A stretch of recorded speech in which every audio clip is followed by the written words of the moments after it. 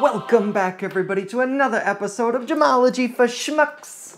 My name is Peter Nelson, and I'm here to guide you in everything you need to know about gemstones. Today, we're going to get a little practical. One of the many things that I do as a gemologist and gem dealer here in Bangkok, one of the centers of colored stones worldwide, is I source natural gemstones for people. Some of my clients include people that buy gold jewelry at vintage or estate sales, and oftentimes those stones are either artificial, glass, or just ugly. So we will take those mountings, we'll pop out the old stone, and we'll put in something natural and new. Now this can be a great adventure, and it can also be incredibly challenging depending on what the setting is. And I have right here one of the rings that I've been working on. I realized this was a perfect teaching moment for all of you. It's perfect because this is a bezel setting, which means that it's got a collar of metal that's pushed around the stone to hold it in place. But the difficulty with this type of bezel is two things. It's a rather heavy bezel, which means it can't be pushed over that much, and therefore the stone is going to have to fit quite snugly in the setting, otherwise it's going to jiggle around or just pop out. And that's terrible for everybody. The other thing is, as you look at this stone in profile, you'll see that the bezel wall dips down.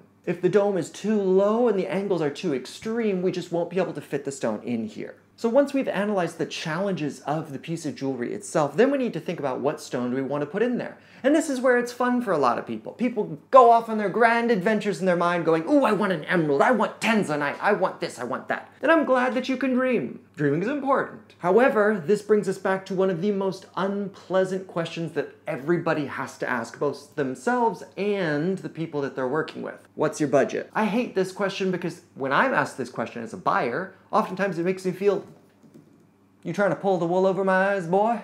Or madam? Because realistically, if somebody's trying to sell you a stone and they ask you, how much do you want to spend? Then obviously they could inflate the price of their goods just to match your budget, right? And that's a reasonable fear. So I don't tell everybody exactly what my budget is. However, you need to know what your budget is. And that is because if you don't know what your budget is and what you're prepared to spend on the stone, then there's no way that you can shop for a gemstone. And that is a truth that I will lay out here, because there are gemstones that cost cents on the dollar per carat, and then there are other gemstones that cost millions of dollars per carat. So if you don't even have a general mindscape of what you want to spend for the entire stone, then how can you go about looking for a stone for this ring? Now, to an untrained eye, if you're just looking at the ring and you go, yes, well that looks like a good-sized ring, it doesn't even cross your mind that this is going to be a rather heavy stone.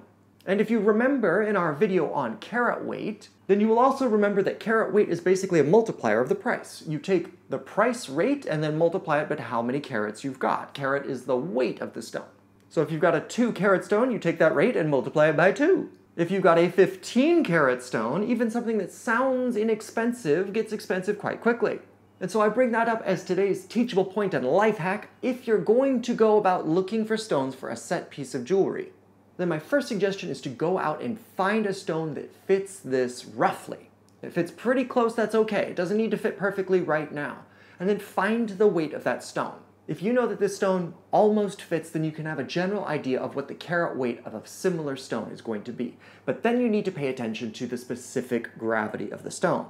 If you remember in this video on specific gravity, you will know that specific gravity is basically the density of the stone. Some stones are lighter and some stones are heavier for a given size. So if we compare corundum, ruby and sapphire, and then we compare beryl or emerald, aquamarine, heliodor, goshenite, there's a lot of names for beryl. These two have very different specific gravities. Corundum is about a 4 most of the time, and then beryl is something like 2.5.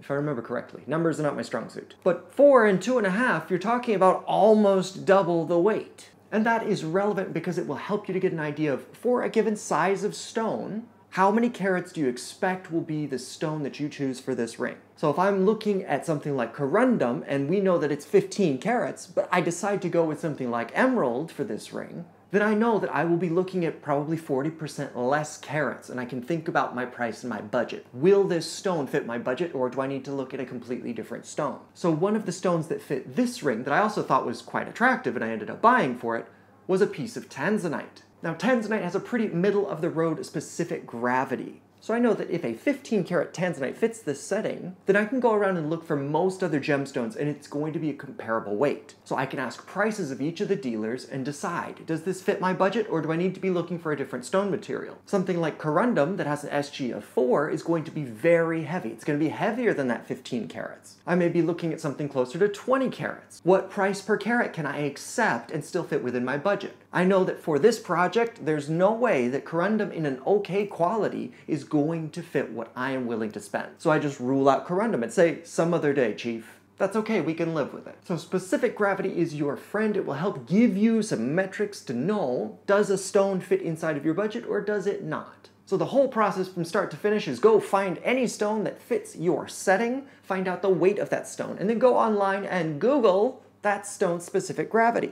Some people in the gem trade will call it SG, but specific gravity is what Google's gonna know. They don't know what SG is. There's too many acronyms in the world.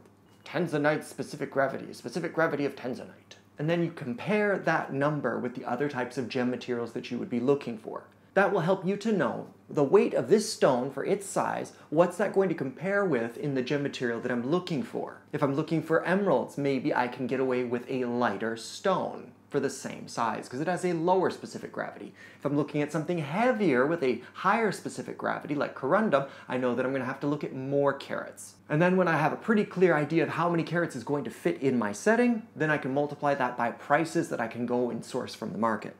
That's what I've got for today. If you'd like to get in touch with me directly, or if you'd like to read more about investing in gemstones and gemology, please head over to gemshepherd.com. Otherwise, I will ask you to hit that like button, hit that subscribe button, tell all of your friends about me, and until next time, bye-bye.